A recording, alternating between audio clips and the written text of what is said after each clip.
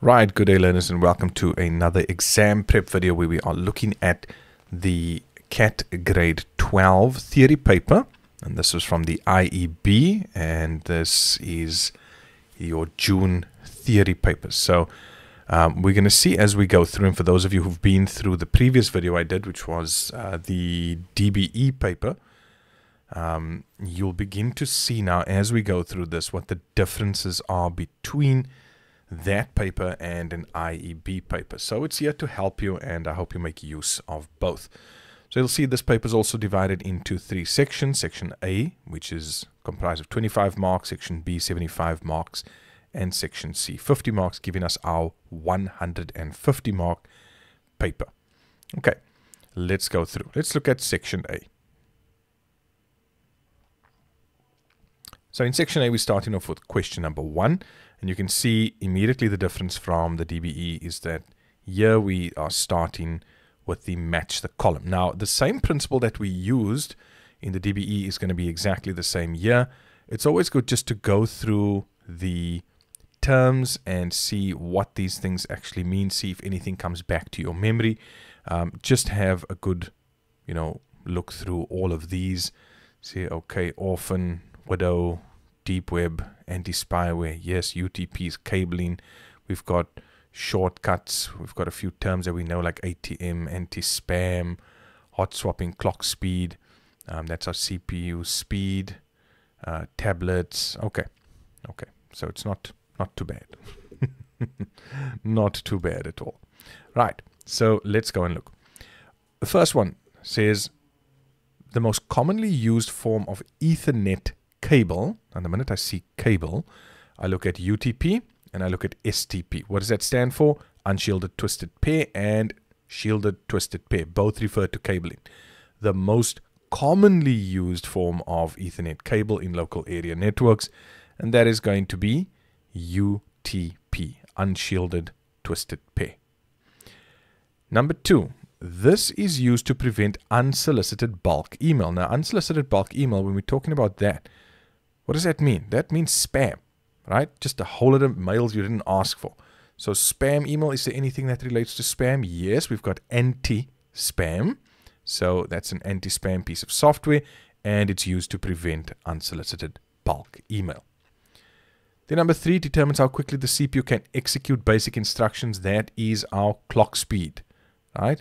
We're talking about it being 3.7 gigahertz and things like that. That is our speed of our CPU. It's the speed at which it can execute basic instructions. Okay, so it's all fairly simple so far. Next one, a term given to the last line of a paragraph left by itself at the top of the next page. So the last line of that particular paragraph has gone over to the top of the next page. Now, if I go to my paragraph dialog box and I go to line and page breaks, do you see here? Widow, orphan, control, right? I have an option for that. So when my text, where is it now? When my text goes to the next page, I have that last line that's sitting there by itself, and that's going to be my widow. Okay. Number 5, the part of the World Wide Web, so the internet, that is only accessible by means of special software. Allowing users and website operators to remain anonymous or untraceable and make illegal transactions. Okay, so immediately, I know it's not going to be any of these. I'm looking at dark web. I'm looking also at the deep web. Now, if we know the difference, and again, if you've been following on the YouTube Shorts or my TikTok page, then you would have seen a video where I covered the difference between these two. The deep web is where I am searching through the internet. I'm going into secure websites, like maybe banking or things like that. And the dark web is where I need to, where I will be going in via special software, where I want to remain anonymous and untraceable and unfortunately make illegal transactions. So that answer is going to be dark web. Number 6, a keyboard shortcut used to undo your last action. So there's a shortcut, and of those two, control plus the letter Z, that is going to be to undo my last action. Okay, I hope you see how I'm approaching this. The next one, an example of a dedicated device. Well, we know a dedicated device does one specific task. That's going to be an ATM, right? Our ATMs, I don't see anything else here that relates to that. No. Okay, so that's our ATM. Then an example of convergence. What is convergence? It's all different technologies or separate technologies that come together in one device. Can we see anything here that actually matches up with that? Of course we do. We see our tablet. What can we do on our tablet? We can record audio. We can record video. We can do a number of different things on there. Separate technologies coming together in one device. Number 9, the function key.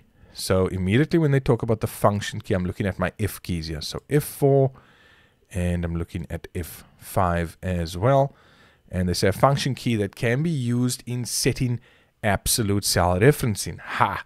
Now, you would know that. You would know that.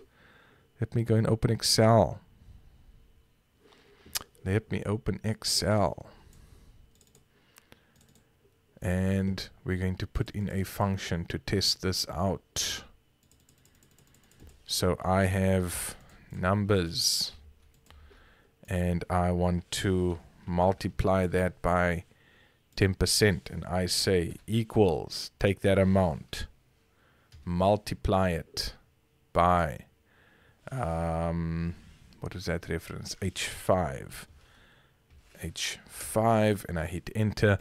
And that's all fine until I copy it down, and then, oh, I set to a bit of a problem. I mean, there's no way 10% of 45 gives you 9,000. I mean, yeah, I'd love to be in that bank. Okay, so what we're going to do then is we're going to go in here. That's the reference I want to keep, and I'm going to press F4. And do you see there? Absolute cell referencing. That means I can take it down, and there I've got my answer. So I know that it is F4. Okay, and then the last one for question number 1, a method of connecting peripherals. So what's a peripheral? Something outside of the system unit, something that connects to the system unit, a keyboard, speakers, a mouse, anything like that. So a method or way of connecting these peripherals to a computer whereby devices are plugged into the computer without switching the computer off. Okay, now it's not referring to plug and play.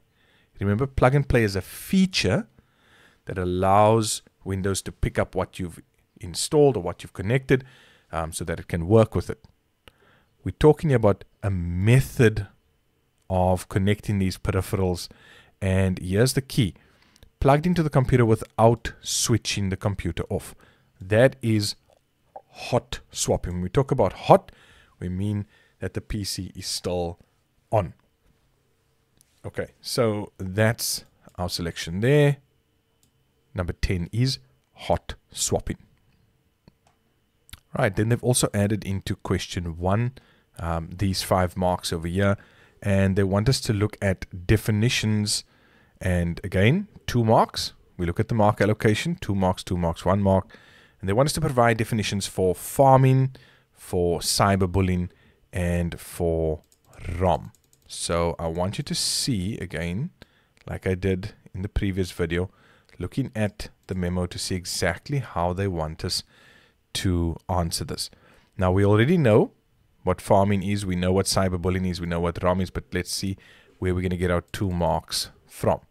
Here you can see farming is a scamming practice where a user is automatically redirected to another or a fake website when he or she types in the correct URL for the official site. So you could also say it's a scamming practice where you are automatically redirected to another site when you click on maybe a link that you receive. That's going to give you 1 mark. The second mark, the criminal is then able to use any data the user enters, like passwords or pins. Okay, so that's how we get our 2 marks from farming. Cyberbullying, there you can see, it includes the spreading of rumors, gossip, and general bullying of another person. That's 1 mark. Using digital methods or using online methods, or using the internet as a communication method, anything like that. But that's how you are going to get your 2 marks from cyberbullying. Then ROM, it's 1 mark. And all they are saying here is expand the acronym. Are they saying to you, explain anything? No. You are just expanding what these 3 letters stand for, and that is read-only memory. Okay, good. Now we move on to question 2. So here we are with question 2, and we now have a multiple choice section. So already in question 1, you could see the slight difference between DBE and IEB. Let's look at the multiple choice of question number 2. And our first question says, which generation of mobile technology? Now remember, when we look at these options, 2G, 3G, 4G, 5G, what does that stand for? The second generation, third generation. One is just faster and better than the one before it. Okay, that's really all it is. So here they say, which generation of mobile cellular technology is also known as LTE, or our long-term evolution? And that we should know is our 4th generation. So most of us have phones that can take 3G, then we had 4G and LTE, and then there's the move towards 5G as well. Right. Number 2, you have a 5 terabyte hard drive. You back up your Blu-ray movies. Okay, so Blu-ray movies, we're talking about somewhere between 4.7 gigs and higher. Okay, so you back up your Blu-ray movies, and each, they tell us, is about 25 gigs in size. So each Blu-ray movie is 25 gigs. How many approximately could you fit onto the hard drive before it's nearly full? Now, when we've got a 5 terabyte hard drive, what does that actually mean? Remember, we have gigs. We have 1024 gigs that makes up 1 terabyte. So we would have to multiply that by 5 in order to get our answer there. And I'm not going to do all the calculations now, but that would work out to roughly around 200. So you'd first have to take your 1024 gigs, multiply that by 5 to get in gigs this size. And let me just 1024 times 5. That's going to give me 5,120 gigs. And then I'm going to take that and I'm going to divide that by 25. And it gives me 204,8. So that's why we'll choose B, which is the closest to that. Right. Number 3, computers with vast amounts of computing power that perform activities such as weather or nuclear simulations there's our clue, are called what? Are they servers? No, because a server provides services to a network. It's usually fairly small networks, and you don't have massive amounts of computing power for that. The servers provide these services to clients, which are even smaller computers with even less processing power. So these two are already out. Then we have our mainframes and we have our supercomputer. So which of the two do you think it is? Well, when we are talking about vast amounts of computing power to do like weather forecasts or nuclear simulations, then we are going to go with our supercomputer. Okay, number 4, which one of the following is an open question? So what is an open question? It means people can put in their opinions or things like that. If it's a closed question, then it's just yes, no, or choosing from the options that they are giving us. So let's see, where am I now? A. Which should the school build, a gym or an AstroTurf? What do we have? One option or the other? Why do you favor building a gym over there? That's your opinion. Would you use the gym if it was built? Yes or no? If the gym was built, would you give up your current gym membership? Yes or no? Do you see? Closed question, closed question, closed question. So the only one that matches up would be B. Then 2.1.5, someone receives a chain letter. You know these things. Chain letter via email and sends it to 10 of their friends. This is called what? Retweeting? No, because I'm not on Twitter. Am I copying and pasting it? No. I'm just taking it and I am forwarding it. And please don't forward chain letters and emails. Yeah, nobody likes those things. All right, number 6. You wish to send an email to 100 recipients. They must not see each other's email addresses. Which option will achieve this most efficiently? Are you going to send a separate email to 100 people? No, I don't think I'm going to be doing that. If I use the CC, it means the folks are going to see who it's been copied to, which means I'm only left with the option of BCC, or my blind carbon copy that I'm going to be using. Number 7. You see, here are some of the differences now. Here we talk about the topology of a network. In other words, the structure of the network. How is it actually set up? And we have different ones like our line topology, our bus topology, our tree topology, and our ring topology. And here we have computers, and I can already see what it is, because here we have computers that looks like it's in a line, right? But this is not that. You also see these little gray things at the end. Those are what we call terminators. So it's sort of stopping or just keeping everything within this line of media. And that is going to be my bus topology. Okay, number 8. Look at the screenshot below and answer the questions that follow. So what do I have here? I've got an Excel spreadsheet. I've got headings. I've got info. Right. Which one of the following would correctly generate the codes in column E? Now, when I look at that code, what do I see? I see a capital letter R for Richard. I see Brad from his surname Bradfield. So they've taken the first letter of the name. They've taken the next 1, 2, 3, 4 letters of the surname. And they've taken 1, 2, 3, 4. These numbers over here from the ID number to make up a code. Okay. So that means if I just look at this, they've taken the first letter from the left starting in cell A2. So equals left. So immediately this one that says right, immediately that one is gone, right? That one's out of the equation completely. Left B2. Now that's also wrong because we're talking about A2. So equals A2 comma 1. That means that we're going to start counting from the left in cell A2, and we want the first character. We just want one character. So we're taking that. That's over there. That's all fine. Then in B2, I want to take also from the left 1, 2, 3, 4 characters. There's my answer. My answer is going to be A.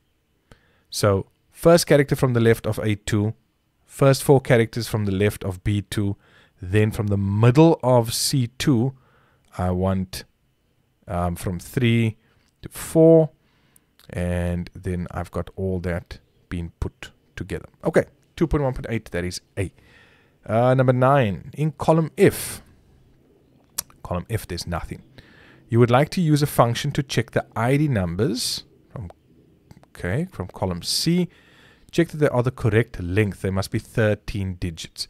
Which one of the following options would you use to do this correctly? So for this one, we know we're going to use our text functions, right, that we have here, and we're going to use equals len. That's going to give us the length of the characters in cell C2. So equals len C2 is going to be my answer. And then the last one to round off not only question 2, but also section A. Number 10, the cell numbers in column D, right, were at first not showing a 0 at the beginning of a number. And you already know where I'm going with this. Which one of the following format cells options was used to correct this? Number, general number, accounting, or text? Well, I've still got Excel open here. So let's go and find out. Just going to put any number in there. And you can see the 0 doesn't display.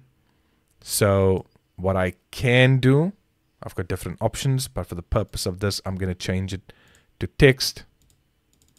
I'm going to pop in my 0. And there you can see the proof, right? So my option is going to be D, text. And guys, that is now section A, dealing with question 1 and 2.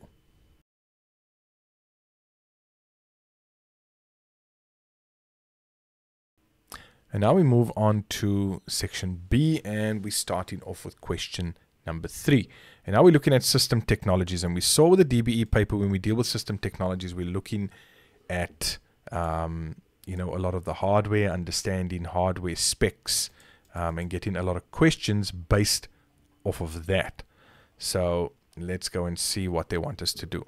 Now, this is something you'll see coming through very commonly in the IEB papers, where they are wanting us to be able to identify through, obviously, visuals, the different technologies that we have. And so here, they're going to ask us, usually they'll ask us for the device and the function. So it's not just enough to say, well, that's a motherboard, that's a SIM card, that's a power supply, and that's a VR headset. You must be able to actually explain what that does. Okay, so 3.1.1, we already know that is our power supply unit. And what does it do? Well, it supplies power to the motherboard and all the components in the computer. End of story. Okay, 3.1.2, that is our VR headset. Right, so it's a virtual reality headset. And what does it do? It provides virtual reality to the wearer. That's it. Okay, that's all you need to say. Remember, this is 1 mark, 1 mark. 1 mark to name it, 1 mark for the main function. They're not asking for a paragraph of information, guys. Please, just bear that in mind. Then the next one, this one over here, what is that going to be? 3.1.3, that is a SIM card. What does a SIM card do? Well, it enables communication between the phone and the service provider. That's it. Okay. Yes, you can say it also stores information such as phone numbers, security data, etc. But it basically enables communication between the phone and the service provider. Because without the SIM card, you can't do anything. Right. And then 3.1.4, we've got our motherboard. And what are we going to say about that? It is a large circuit board that other components are plugged into. You can also say the motherboard holds together many of the crucial components of the computer. You can say it's the largest circuit board inside our system unit, you know, anything along those lines. So that is very typical. And it's good, even if you are not doing the IEB papers, you're doing DBE, it's good to understand this. Gives you a solid understanding when it comes to your hardware devices. All right, 3.2, load shedding. Typical one. Load shedding has made a UPS an important investment. What is a UPS? And that's probably the first question. Expand the acronym. That is your uninterrupted power supply. Now, it's very nice to have this, but please, when we see this, just understand that it's not an inverter, right? A UPS is going to give us, it's going to keep our devices powered on, but for a short space of time. And the whole idea is that we are able to just switch off everything we need to correctly, right? It gives us the time to do that. So yes, it stands for uninterrupted power supply. An advantage of that is that it provides us with surge protection. It provides us with protection against spikes as well, okay, when it comes to power. When we look at how it works, well, it basically sits between, and let me see if I can just get a, while I'm here, we can just get a picture of how a UPS works so you can see for yourself. UPS. So here we have a typical example of what a UPS looks like, right? And that UPS would be plugged into the mains. I actually want to see if I can just get a simple. I know these folks always like putting in very dramatic and difficult examples, very complicated examples of a UPS, but basically it would just be plugging into the wall and it's charging from the wall, and then your device, whether it's your laptop or your desktop or anything like that, that would then be plugged into the UPS. So when the power is cut from Eskom, okay, let me see. No, yeah, so when the power is cut from Eskom, you can actually still keep running. So here, for example, there with what is a UPS, let's say this is Eskom, they're providing power. This is your UPS, you'd be plugged into that. So if this goes down, you are still running off that battery. Again, it's not there designed to keep you running for like hours and hours. That's what the inverters and other things like that do. But it's enough time so that you can actually shut down your equipment properly. 3.3, an operating system, firmware, or system software exists on all computers and computing devices. That's just a statement. Most of these provide a GUI. What's a GUI? A graphical user interface. What does that mean? Remember, our GUI is the ability for us to actually interact with the software or with our computer using visual elements. So things like icons and your desktop and things like that. So most of these provide a GUI for better user interface and basic security. Now, I've just said what a GUI is. Okay, so it's our graphical user interface. It allows us to interact with the system by providing visual elements. And then you can give a few examples of that as well. What input device is best to use with a GUI? Well, we know from grade 10, we were told that the keyboard is not the best thing to use, rather the mouse. Okay, so the mouse would be the best device to use there. And then as usual, they ask us for examples of how an operating system provides you with a basic level of security. Well, when I log into my PC, what happens? It's asking me for a username and password. When I plug flash drives in, it wants us to check the flash drive, maybe scan it, things like that. So you can say, user and password control. Some of the laptops have biometric control where you can scan, in fact, your phones as well. You've got all those security features. What else? Asking for access rights to your device before installing software, controlling and preventing malware, checking the programs, all those types of things. So you can list any of those. Okay, here's another big one. Your grandfather's concerned that many of his old photos are fading fast, and I can already see a scanner coming through here. He asks if you could help him preserve those memories. You explain that you can copy or save them to your computer. Now, other than your computer, number one, what piece of hardware will be required for this? And that is, as I just mentioned earlier, that's going to be our scanner. Number two, what setting or capability on this device's software or hardware can have an important impact on the quality of the electronic image? What is this actually saying? This is asking me what setting, and we're talking about the scanner now that we've established that, what setting on the scanner is going to impact the quality of the image? Well, it's going to be the resolution. Remember, anything that deals with the quality, even with our monitors, we said that was our resolution. Number three, will you require OCR software? Now we stop there. What is OCR software? It stands for Optical Character Recognition Software. What does it do? Well, remember what it does. It converts our scanned image into editable text. We can now actually edit what we are working on. So here they're asking us, will you require this kind of software to perform the task? Do you think so? No. Why am I not going to need it? Because I'm scanning in photos. I'm not scanning in documents. Okay, I hope you're with me. Number four, name two file types or extensions that the photos might be saved as or converted to. Well, we've got a number of them. It can be .jpg. I'm actually going to show you that .jpg. You can have .png. You can have .gif. There's a number of them. Okay, so any of those two. Once all the images are converted and saved, you want to save them as one large PDF file. Describe one way in which you could achieve this objective.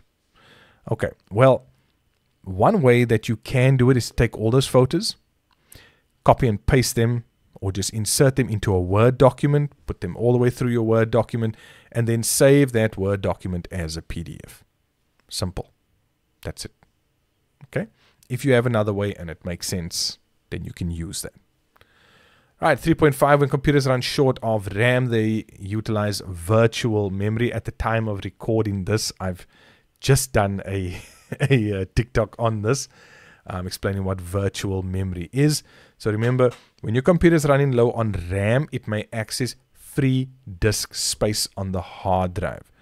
This is where it loads programs and processes there and allows it to run more programs at the same time. So virtual memory is where your computer's it's now used up all its RAM. It's looking for more space to load, the programs and instructions.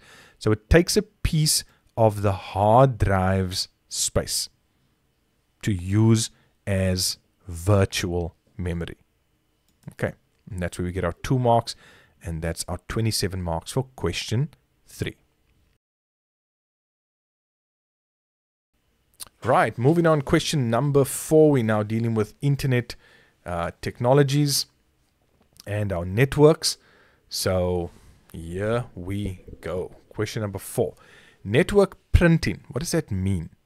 That means I'm going to be using the network facility to be able to print. Now that would often mean that I haven't got a physical printer plugged into my PC, but there is a printer that all the PCs, maybe in a library setting or so, are connected to. Okay, so network printing allows you to print to a printer, as I just said now, not directly connected to your device. An important part, number 1, of allowing this in a wired network is a switch. So explain what a switch is by explaining how it helps with network printing. So again, I want you to get the correct explanation. See what they say from the memo there. They tell us the printer is not directly connected to the computer. A switch is a network device which allows communications between devices on a wired network. Why are we saying on a wired network? Because with a switch, you've got to plug in physical cables into it. Okay, so that's your 1 mark. The second mark comes from it allows for network printing, as a computer can communicate with the printer and send it data for printing. Okay, so that is how we end up getting our 2 marks. Now guys, you don't have to word it exactly like that, but something similar.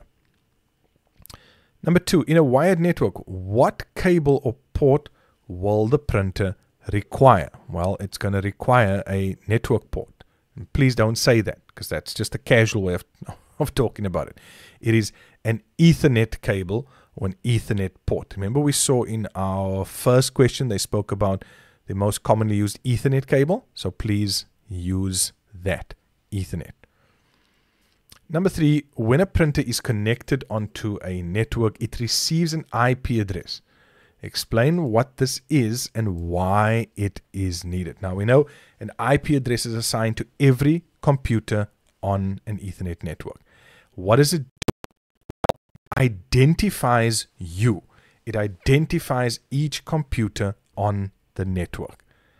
And what does it do further than that? Well, it helps traffic flow between computers because each one has their own unique IP address. So for this one, we can just say number 1, an IP address is assigned to every computer on the network. It identifies them on the network, and as a result, it helps with the traffic flow between computers. That's how I'm going to get my 2 marks. 4.1.4, explain how it is possible to have network printing on a WLAN. What is a WLAN? It is a wireless local area network. So how is it possible to have network printing? Well, all devices on the network are connected via Wi-Fi through to a router. And this acts like a switch, allowing all devices to communicate with each other using those IP addresses. So instead of us now going through a wired network to get to that printer is still going to be connected physically somewhere. It's still going to be connected, via cable through some sort of a switch. But where you are connecting to, you are connecting wirelessly to a wired network. And that is how you are then able to gain access to that. Right, let's look at our next scenario. 4.2, John gets a job in China for 6 months. He calls his girlfriend on Skype daily because both use their tablets for this. Okay, that's nice for John. Well done, John. 4.2.1. What technology does Skype use for John to be able to call over the internet? Call over the internet. Voice and video going over the internet. We know what protocol and what technology is used. It is VoIP, right? Voice over internet protocol. All right, well done, John. Number 2, name 2 things that John and his girlfriend need to have besides their tablets or devices to be able to allow them to use Skype in this way. Well, first of all, they are going to need Skype. I mean, you can't Skype call without Skype. It's like saying I'm going to have a WhatsApp call without having WhatsApp. So the first thing, it seems fairly obvious, guys, but you need to put that down. The first thing is they actually need the Skype software. And secondly, what else do they need? They need data. They need the internet. They need some sort of internet connection, okay? So as much as it seems like a very simple answer, this is really all they are asking us, okay? Number 3, give one possible challenge they may sometimes face when using Skype. Well, if they are needing the internet, you could have connectivity issues, you could have quality issues, you could have slow internet, anything like that. I mean, you know what a WhatsApp call is like. Sure. Number 4, to finish that off, give a reason why you think it makes sense for John to use Skype in this way. Why would it make sense? Well, they both have an internet connection. They both have the Skype software. So it makes it simpler and easier. Plus, it's cheaper and more convenient to make calls that way. Okay.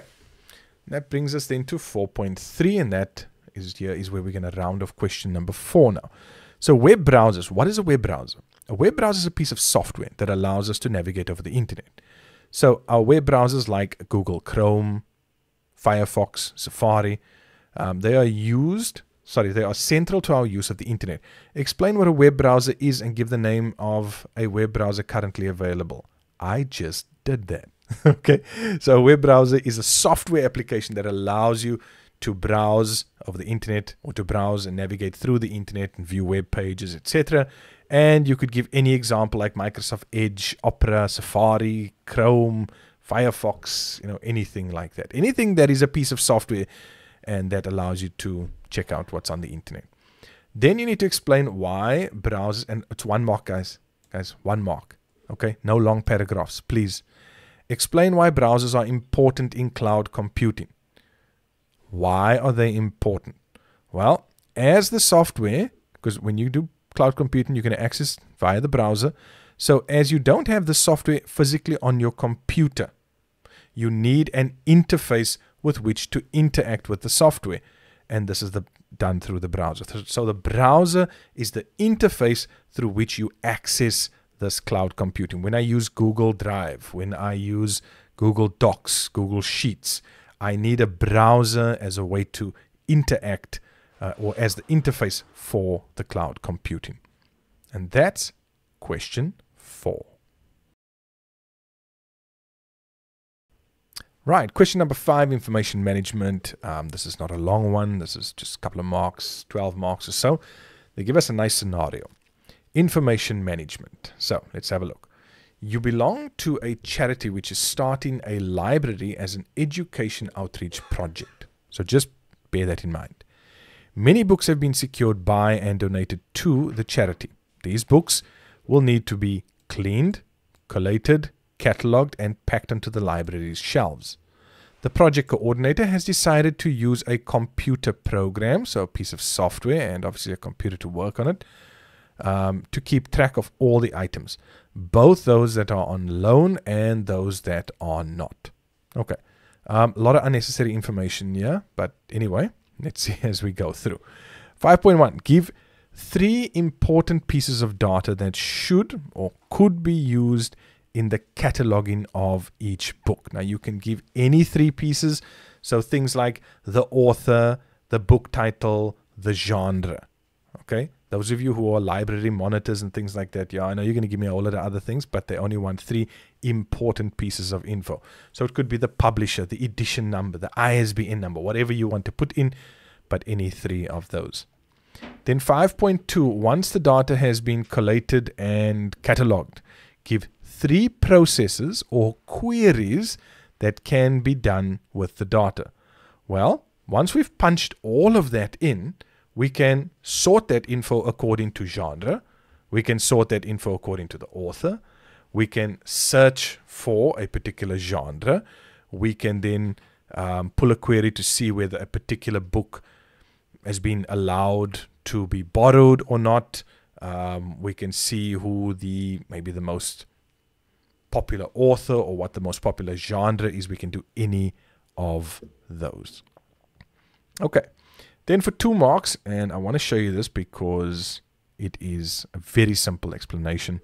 5.3, give the definition of an algorithm, and have a look at this. 1 line, 1 sentence, 2 marks. It is a step-by-step, or you can use the word sequential, set of instructions to solve a problem. A step-by-step set of instructions to solve a problem. That is an algorithm. Done. That's it. There's like nothing else needed for that. And then 5.4, explain the difference between information and data. So we know data is raw facts. It has no meaning on its own. When we talk about information, we're talking about processed data. There is meaning behind it. And then we need to refer to the scenario above to better assist with our explanation. So yes, data is raw facts. It has no meaning on its own. And let's just have a look at this so you can see how they would like it worded. So the first 2 marks, data is raw and has no meaning of its own. It consists of a collection of facts, statements, or numbers. That's 1 mark. The next one is when processed, sorted, and filtered, or you can just say when processed, they produce understanding and meaning, which is defined as information. Right? There we go. That's the first 2 marks. The second 2 marks, to earn these marks, the learner must use examples from the library. So here you will have to, again, like they said, refer to the scenario and give examples from that. So do you see your definition, your explanation of the difference between the 2 counts for 2. The rest is going to be from you actually using examples from the scenario. Okay, and that is question 5. Now we move on to question 6, social implications. And here they give us a scenario again. They say to us, look at the example of a message generated by a form of malware called WannaCry. And there we can see the piece of software. We can see what's happening here. Yeah, malware, malicious software, harmful software. Sure. Send $300 worth of Bitcoin to this address. Wow. Okay, nice. Not going to be doing that. Right, so 6.1.1, explain what malware type this is by referring to the image above. So what is this? This is ransomware. How do I know this? Well, it's a piece of software that's locking my files, and it will only decrypt them if I pay. So it's holding my files for ransom. So ransomware. Okay. Number 2, give 2 reasons why people would demand Bitcoin as payment. Well, first of all, it's anonymous, so it protects the identity of the criminal. And secondly, it is easy to transfer. Right? It's easy to move around. 6.1.3, this type of malware is usually transmitted through phishing attacks. Why are people still falling victim to phishing attacks? Well, there's going to be a few reasons. When it comes to phishing, remember, what are they doing? These criminals are trying to look like legitimate sources, and they are trying to bait you. They are trying to give you something that looks legitimate so that you can click on it, so that you can go to the site, so that you can, do something in order for them to get your details. So it often seems like a legitimate request coming from a legitimate source, and this is why people fall for it. They often play on the human emotions. People respond to greed, fear, and ignorance. So when they tell you that you've won the lotto and it's to someone who's in, dire financial difficulties, then what do you think is going to happen? They are going to click on those links. Okay. And then I've just explained 6.1.4 how this phishing happens. You get an SMS, you get an email to say that you've won this. You need to actually click on the link, provide your details, and you do that and nothing happens further, and now they have your details. Okay. Then considering your answer in question 6.1.4, give one online practical tip to ensure that your browsing experience is a safer one. Well, the first thing you're going to do is don't give out your personal details. Stay informed. Don't be gullible. Don't click on links and pop-ups. Only use trusted software. These are just some of the examples, and you only need to use one. And then we move on to the last question for section B, question 7, and that's solution development. Now, we already know with solution development, we are going to get a number of questions that relate to practical work. Okay, and in this, I can already see the infamous Microsoft Access. So, here they say to us, some of the fields stored in a database can be seen in the table below. Copy the table in your answer book and fill in the blank cells. Under data type, over here, select the most appropriate data type for each field. Under validation, select which one of the fields should employ a validation rule and which one an input mask. And then they want us to justify our choices. Okay, so let's have a look at this. A cell phone number. What do you think that's going to be? That's going to be text, right? Our data type there is going to be text.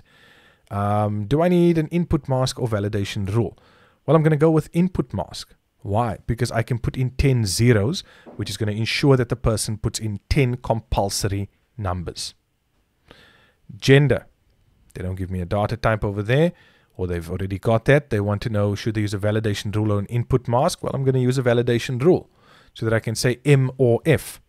And then the validation text will go with that to then respond if the person doesn't use or doesn't follow that particular rule. What about salary? That's going to be in monetary value, so I'm going to use currency. What about an employee photograph? That's where I'm going to use an OLE object, and this is for attachments. Okay, right, we're progressing very nicely. 7.2, another field is added to the database described in 7.1 called employee types. The lookup wizard is selected as the data type. That means I'm going to put in like some sort of a combo box. Right? So what is the result of using this? As I just said, you'll create a combo box or list box in the grid sheet view or in the data sheet view where the user will then be able to choose between a number of options. How is this used to assist with data validation? Well, it means that they can only choose specific items. They are not able to choose anything else.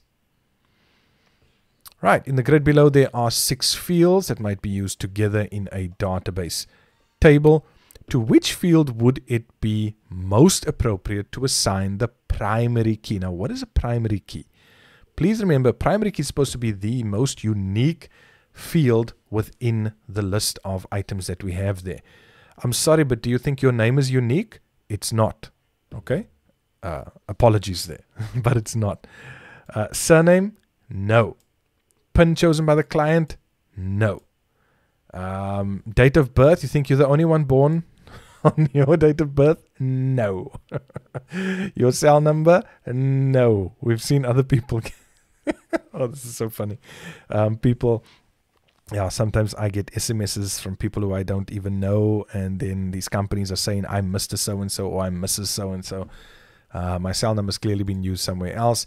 The one that's supposed to be the most unique one there, that nobody else is supposed to have, is your ID number. Okay, so why? Because it is unique to everyone in the population. It's not repeatable. You can't transfer it. That is going to be my choice. And then apart from a spreadsheet document, what other source can be used to perform a mail merge in a word processing document? Well, what you have in front of you here, a database table or a database query or a table in a word processing document, anything like that, that can be used there as well. And this is how I get my 12 marks for question 7. And that brings me to the end of section B.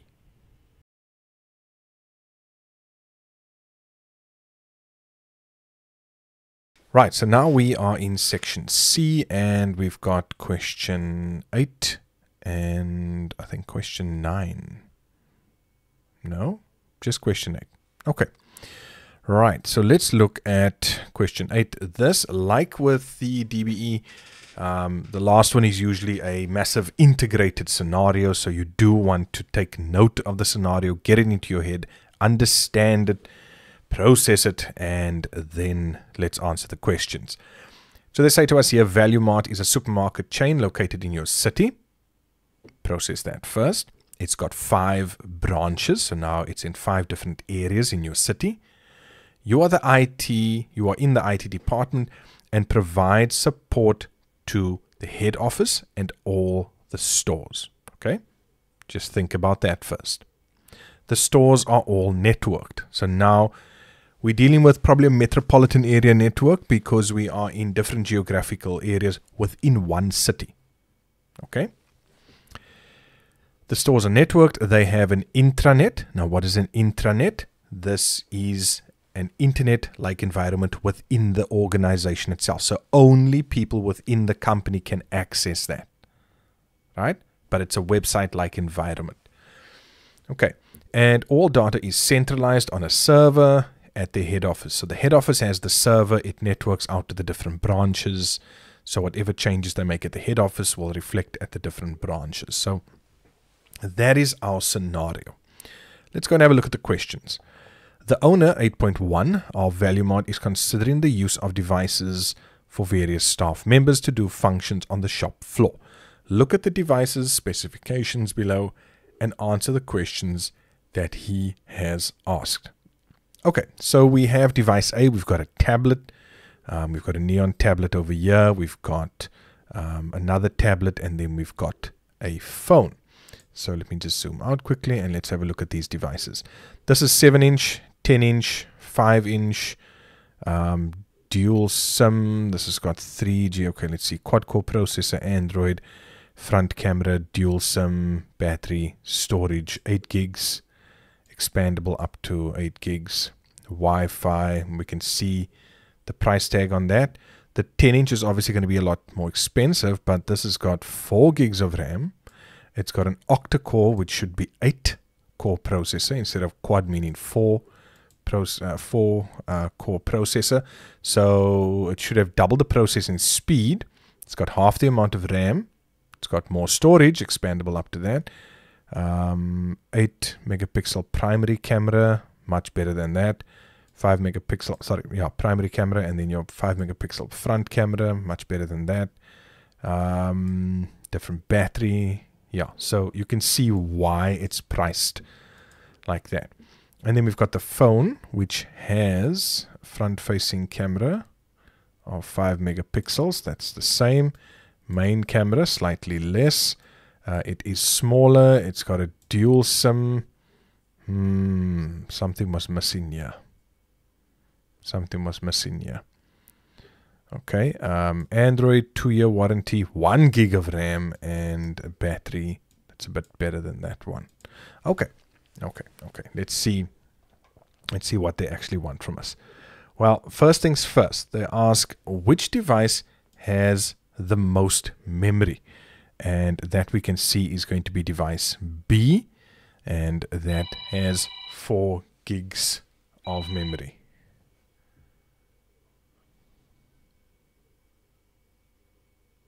That is going to be a device B, as it has 4 gigs of memory. Okay, let's go. Here they ask us, and it's what I said when I was looking at this 8.1.2. What is an octa-core processor? What is an octa-core processor? What does that mean? Right? What did I say earlier? It means it is a processor with 8 cores. That's what I said. Quad meaning 4. Oct meaning 8. Okay. What does it mean? Number 3, what does it mean if you say that storage is expandable? It means that the amount of storage can be increased. We can add to what it already has. Okay, sometimes it's by means of a little memory card that you can add in so that it can read up to that amount of storage. Okay, so that sorts that out. All right, let's continue. This is a big one. What item is needed if you do want to expand storage? Exactly. Guys, do you see how I'm reading this? Do you see how I'm approaching this? I'm already thinking ahead without even thinking ahead. Okay, so what am I going to need if I want to expand storage on one of these devices? Well, I'm going to need an SD card. Okay, that's what I'm going to need. Number 5, what is the difference between device A and device C in terms of screen size? Device A and device C in terms of screen size. Well, this display size is 5-inch and this display size is 7-inch. So what's the difference? Well, device A is larger by 2 inches than device C, right? Number 6, how can you physically check the screen size of your device? Well, how do we measure the size of any screen? We measure the size diagonally in inches. That's how we do that. Okay, that's actually how we get our 2 marks.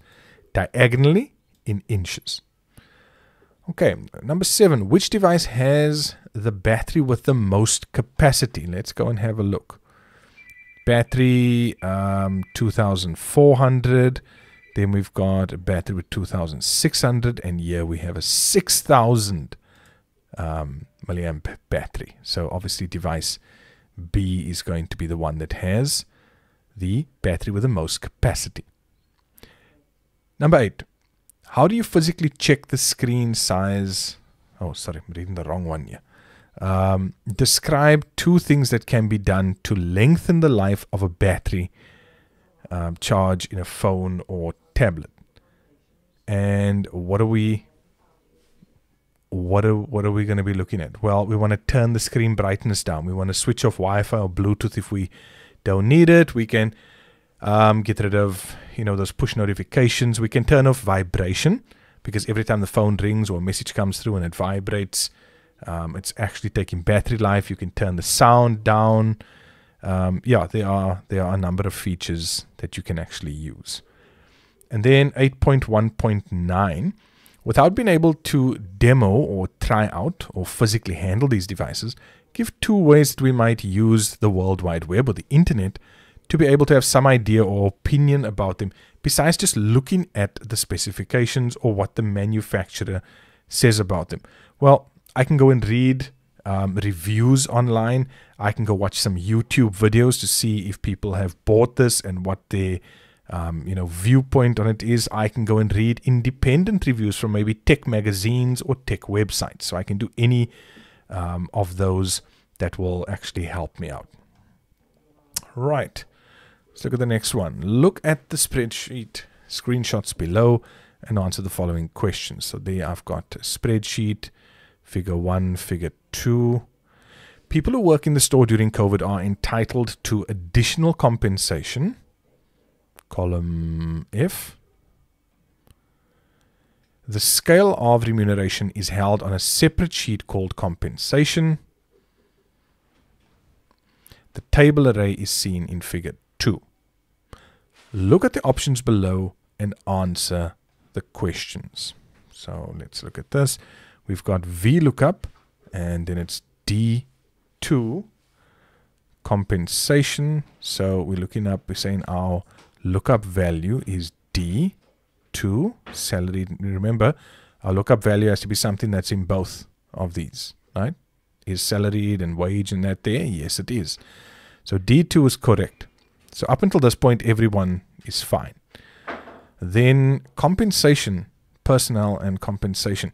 They said to us that this is a separate spreadsheet called compensation. So the first thing we should see here is compensation, because we are using our lookup value to go to this particular table array and go and check it out. Right, so option number 3 is definitely going to be wrong. Then let's just continue to look here. So VLOOKUP is fine, D2 is fine, compensation is fine.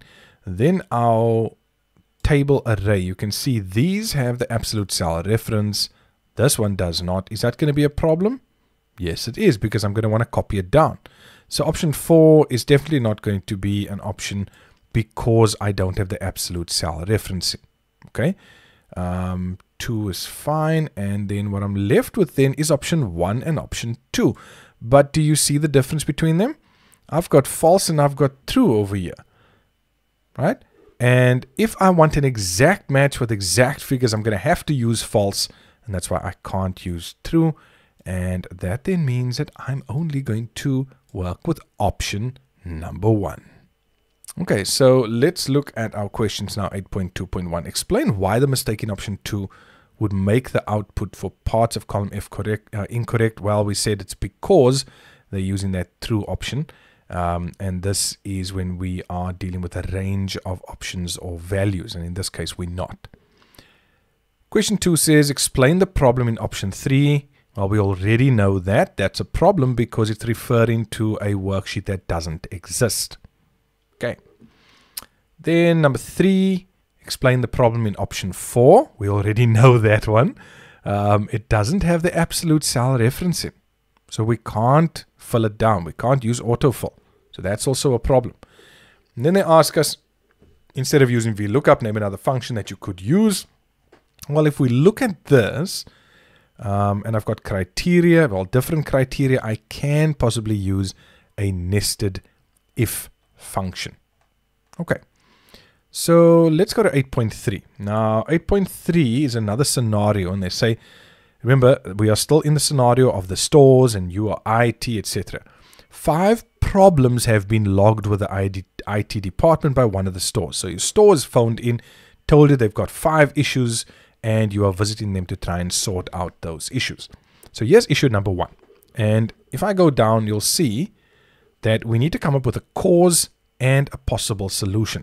So a possible cause. So we are trying to ascertain what is actually going on here and how we could possibly solve the problem. We're not always going to get it 100% correct, but let's see what we can do. 8.3.1. A monitor in the manager's office is not displaying well. Now, if it's not displaying well, there's only a few things that can actually be a problem. The cable, the monitor itself, the signal that it's getting. Do they give us any further info? It says it seems to be tinted yellow. Now that won't be the screen itself. That will most likely be the cable. So we could say there that the problem is the connection, connector, cable, something like that. Possible solution? Well, we could change the cable. We could see that the cable is seated correctly, that it's plugged in properly. If that doesn't work, then could be a problem on the monitor itself. Okay, next one. One of the old computers is using a traditional old hard drive, and it's becoming increasingly slow and unresponsive. So the first thing we want to check is the hard drive full? We want to check, is the hard drive still in good working order? We want to see maybe if there's not files that are fragmented all over the place. Those could be possible causes. As a result, some solutions could be running a disk defragmenter, running a scan disk, and maybe ultimately replacing that hard drive with an SSD. And those are all different options that you could use there. The next one gives us quite a bit of information. It says we've got a wired keyboard. Now remember, a wired keyboard is going to plug in via USB. It's not responding at all. The staff have unplugged it and reinserted the cable. So they've tried that same port. They've tried a different port and they've rebooted the machine. Well, at that point, you throw the keyboard away. Nothing has worked. So what's the problem? The problem is the keyboard. The problem is the keyboard. Now, because it's going to cost you more to repair than to replace. And most people don't really go out and repair keyboards unless it's like a very expensive keyboard. You just replace the keyboard. Next one of the network printers is not working. Now, a network printer, think about this. A network printer is connected directly to the network. So it's just got the network cable, it's got the power cable, and then you've got a network path that you've got to follow to actually print to that. It's plugged in, so we know that. It's switched on, right? So it's working, yet nothing is happening. What do you mean nothing is happening? It means I can't print to it. So maybe the person's not connected to that printer. Maybe they are pointed to the incorrect printer. Those could all be causes. The solution? Well, I can point it to the correct one. I can connect it to that network printer. If it is already connected to it. Maybe I need to reinstall the driver. Maybe I need to point it, make sure it's pointing to the correct printer, anything like that. And then the last issue was the projector in the meeting room. It's not working. The power light comes on, which means it's switching on. There's power. It's connected to the computer, so that's fine. The correct input or source is selected, so that's fine. And they know the cable is working. Nothing is being projected onto the screen. Well, if all that is taken into consideration, then the only possible solution is that the bulb has reached the end of its life or it is fused. And we need to either replace the bulb or the entire projector depending on cost. Right. Next one, 8.4. Moving forward with our scenarios. And here they say ValueMart has an acceptable use policy. Remember what that is?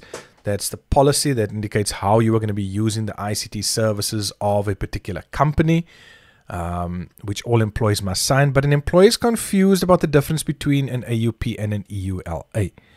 So then they ask us for 4 marks to explain the difference between the AUP and the EULA. Now I'm going to stop there.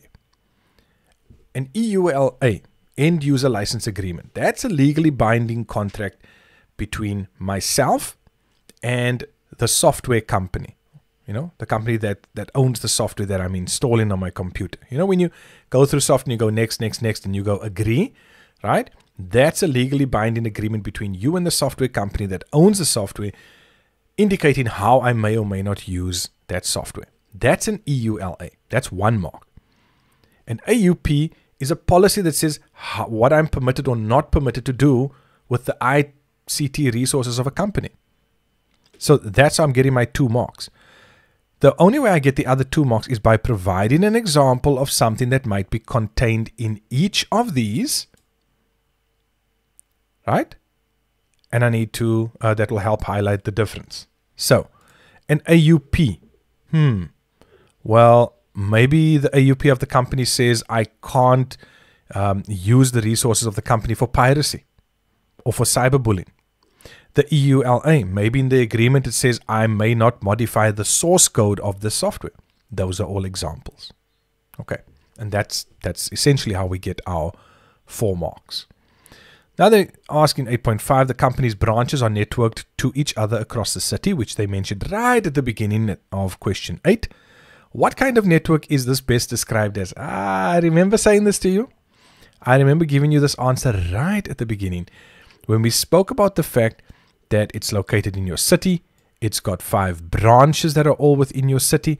And I said that this is within a metropolitan area. So it's going to be a metropolitan area network. It is a network over many different locations, but still within one metropolitan area or one city. Right, we're heading closer to the end. Each store, 8.6, has a proxy server. So a proxy server stands in between your company's network and the internet. Okay, that's where a proxy server is located.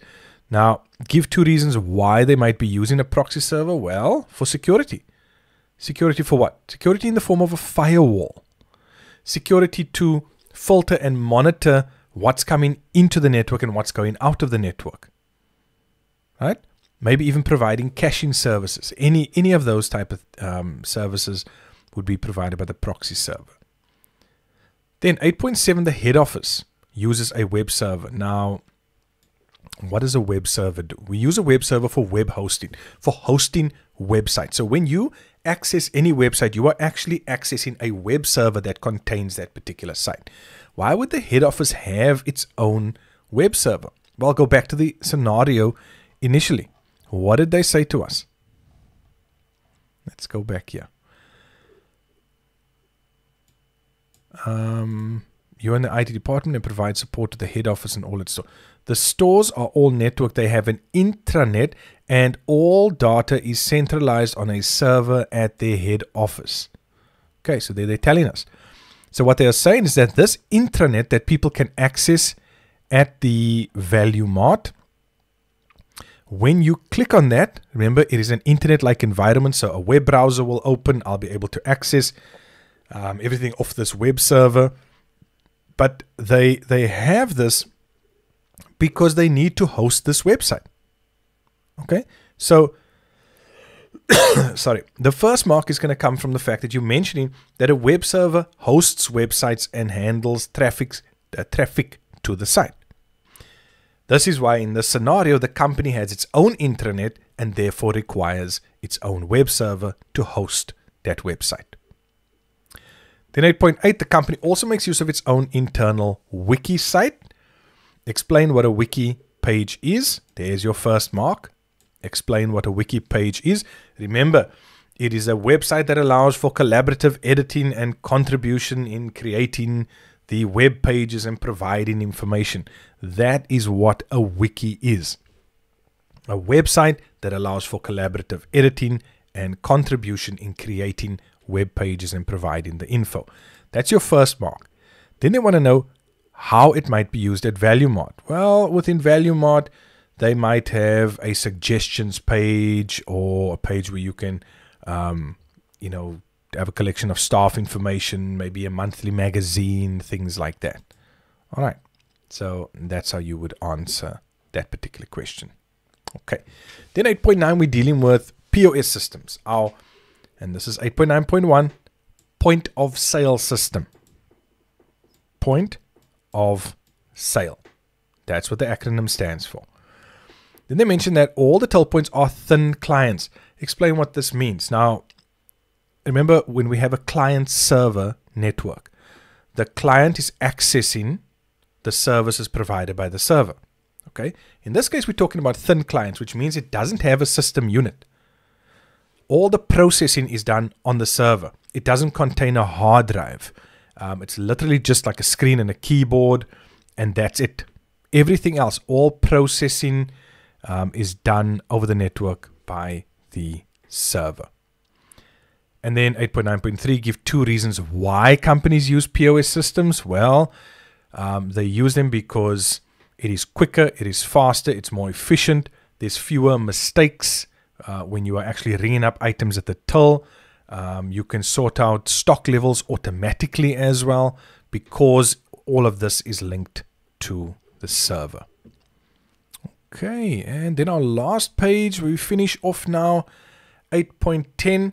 They say you are busy creating a report.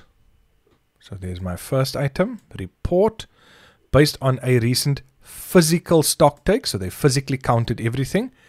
Each department manager needs to see their stock shortages in a simple grouped way.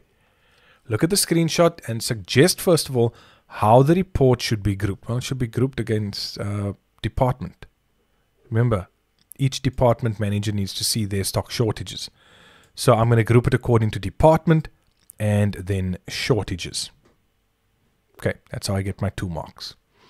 In the last 2 questions, how would they know what stock is missing or short? Well, they're going to compare what the point of sale system has to say to the physical stock take that was actually done. And then what is 8.10.3? What is the purpose of a report in database programs? Well, the purpose of a report is to take what you have in your table or query and just present it in a manner that is easier to read, easier to view, easier to analyze. And guys, that is the June 2021 theory paper, the IEB edition. I hope for those who have gone through the DBE video that I did, that you can now see the difference in how questions are asked and just see how the level changes in terms of DBE and IEB. So thank you so much for watching. Hope you guys are going to like, share, subscribe, follow on the TikTok platform as well. Share this with everyone who needs to know this and understand these things. And I'll see you in my next videos where I'm going to start hitting up with the practicals.